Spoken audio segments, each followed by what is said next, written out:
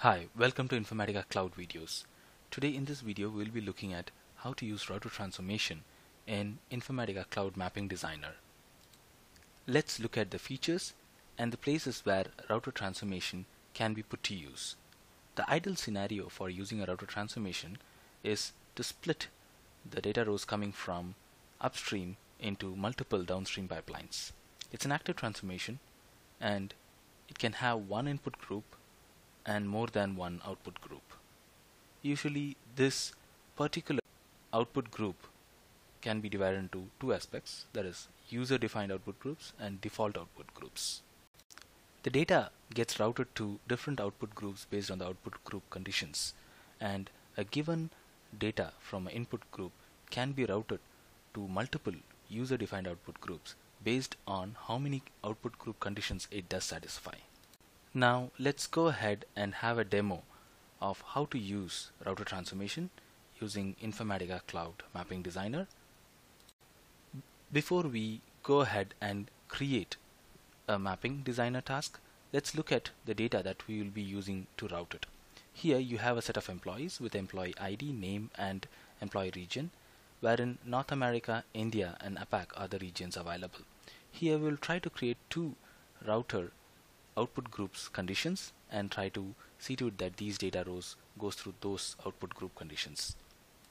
Browse Informatica Cloud portal and log in using your login ID. Navigate to Design Mapping tab and click on New Mapping to create one.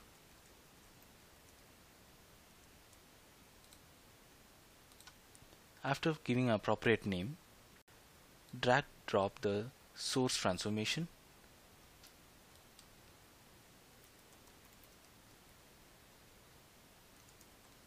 in this case I'm going to configure a source connection which is a flat file.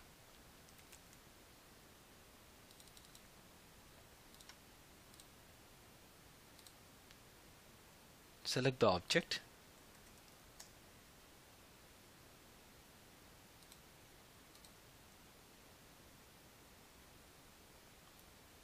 and select the router transformation, link the output of the source to the router transformation, provide a name for the router transformation here. As you could see, the fields for the input group are being listed here. Click on the output group. You have a default output group already configured by the system. Try to create user related groups over here. I'm creating one for North America, wherein the filter condition is to look for name having North America. I'm going to configure one more group for India region, and let's go ahead and configure the filter condition for the second region. Now that we had configured the output groups, let's go ahead and choose target to map these output groups to. Since there are two user-defined groups, you could see there are two user-defined output modules here. Connect the output of one module to the target, configure the target accordingly,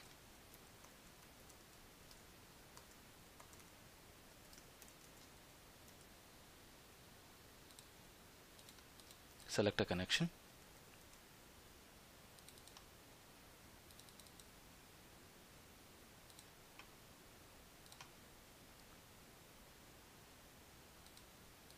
since I don't have an existing target, I'm going to create one during the runtime. For other output group, region India, let's have one more target.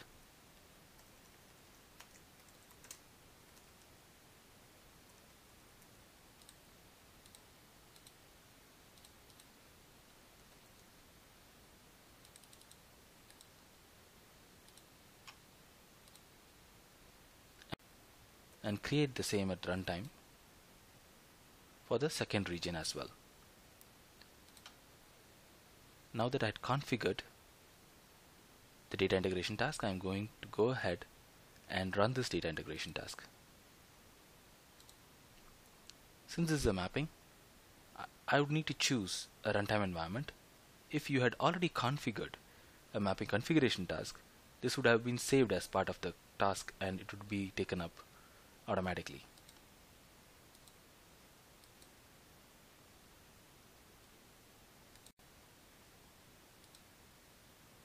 The task is being run.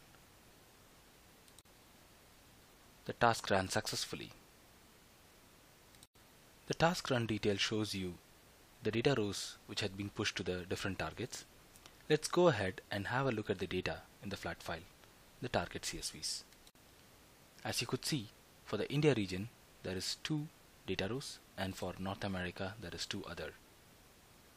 With this, we come to the end of the demo of how to use router transformation.